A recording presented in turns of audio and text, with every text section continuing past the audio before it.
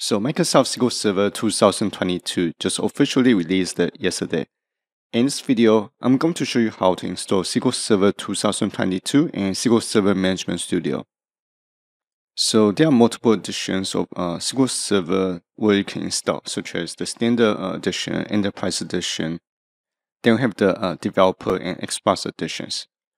And in this video, I'll be installing the Developer Edition. Right, so before I dive into the installation, I want to quickly discuss the difference between Developer and Express editions. And let me pull out the summary here real quick, and let me zoom in a little bit more. So if you're someone who is trying to learn SQL Server or trying to get started with learning SQL Server, then I recommend that you download the Developer Edition. Since when you download the Developer Edition, this is basically the full feature of SQL Server database, so it comes with every single feature that is available. Then we have the Express Edition, where it's an entry-level free database. It's ideal for learning and building desktop and small server data-driven applications. So what that means is, with the Express Edition, you don't have any license issues, so you can use this on your production environment, or your staging environment, or your testing environment. It doesn't matter. So you can use the Express Edition however you want. First, the Developer Edition. This edition allows you to test any new features that you're interested in that is not available from the previous edition. Alright, now I want to go down to the storage section. So one thing keep that in mind is when you're using the Express Edition, you can only use up to 1,410 megabytes of memory. First, with the Enterprise Edition, which is basically the Developer Edition, you can use up to 128 gigabytes of memory. And one last thing I want to mention that with the Express Edition, you can only have up to 10 gigabytes of storage. First, with the Enterprise or the Standard Edition, you can have up to 524 petabytes of storage. So that's going to be everything I want to cover in terms of the differences between Developer and Express Editions. Now let's dive into the installation. So I'll put all the links in the description below, just in case I want to know where to get to all these pages.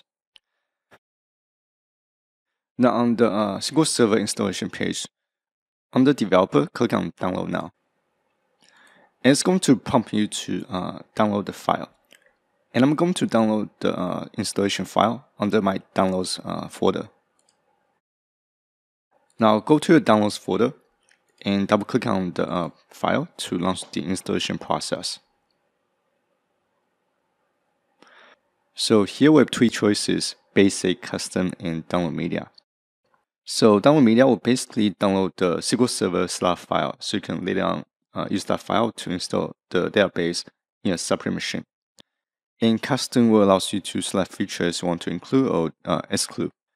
And Basic will install the standard features. And you can always go back to install the features that are not included from the Custom Edition. Alright, so here I'm going to select Basic. Now read through the license term and click on Accept. For the installation location, I'll set that to default. Then click on Install.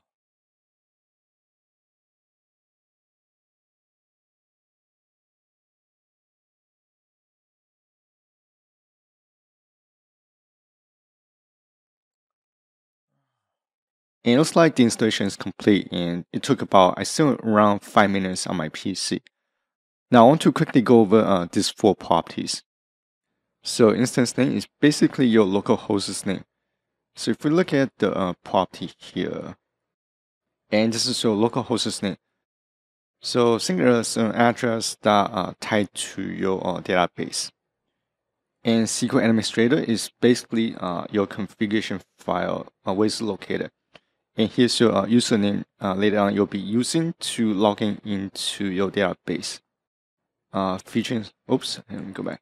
So features installed are basically a configuration file that includes all the features that you have installed. And for version, I'm going to ignore this one since this is not important. Now if I want to check if you have successfully installed your database correctly, so click on this Connect Now button. And a command line window will pop up. And on this window, you can basically write your SQL statement. So I can say select server name, and oh, I don't think that's working. Anyway, if you see Microsoft SQL Server 2022, as well as the systems edition, in this case, it's going to be developer. That means that you have successfully installed the database on your PC. Now, at this point, we can move on to install SQL Server Management Studio. Now, click on Install SSMS, and that will open the web page. Let me put that here. On this page, this is where you're going to download SQL Server Management Studio. Now, scroll down to download SSMS, and you want to click free download for SQL Server Management Studio. Now, I'm going to save the setup file in my downloads folder. You can always save the file in a different directory. It's really up to you. Now, click on Save. And it looks like the download is complete.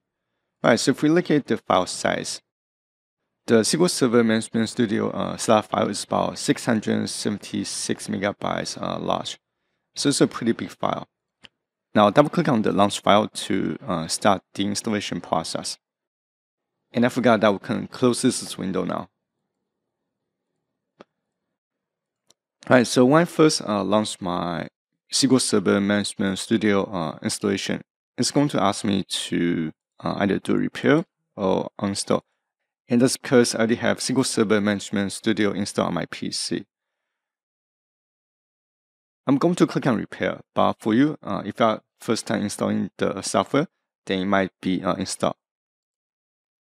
Alright, so I'm going to click on repair. Now it's loading the package, and I'm going to wait.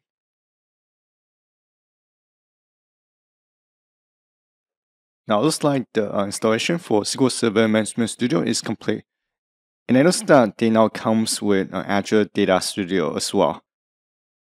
So the software recommends you to restart your PC, and I'll probably do that. But for demonstration purpose, I'm going to just close this window. Now, if I look at my programs, and if I search for SQL Server Management Studio, and it should be this one right here, Microsoft SQL Server Management Studio 18. I'm going to open the software.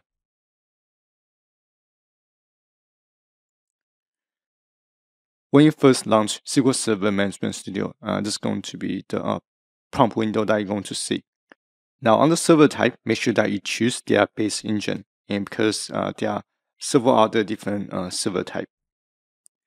And for server name, if you don't see your server name that automatically get auto-filled, then click on the drop-down and browse for more.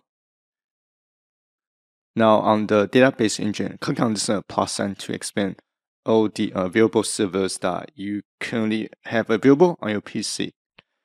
So on my computer, I have two instances. This one is from SQL Server 2019, and this one is SQL Server 2022. So notice that before, when we did the configuration, my instance name is Microsoft SQL Server 01. And I'm going to choose the 2022 instance and click on OK. And they'll automatically fill the server name field. And since I'm using window authentication type, so I'm going to set that as the default. And click connect. Alright, so congratulations. At this point, you have successfully installed SQL Server 2022 and as well as installed SQL Server Management Studio. Now, under the Object Explorer, I'm going to expand databases folder. So here you're going to see by default, we have four system databases: master, model, MSDB, TempDB. And I'll cover those in a separate video. So I'm going to create a new SQL script. And I can use the shortcut Ctrl-N to create a new blank script. Alright, so here I'm going to type, actually, yeah, that's fine. So my connection is currently set to connect to master database. And to ensure that I am connecting to the 2022 instance, I'm going to type select at server name, and then run the statement, and bypass F5. And here's the your SQL Server instance name, which is going to be the address that linked to this database. So this is going to be everything I'm going to cover in this video, and hopefully you guys found this video useful. And don't forget to subscribe, and I'll see you guys next time. Bye bye.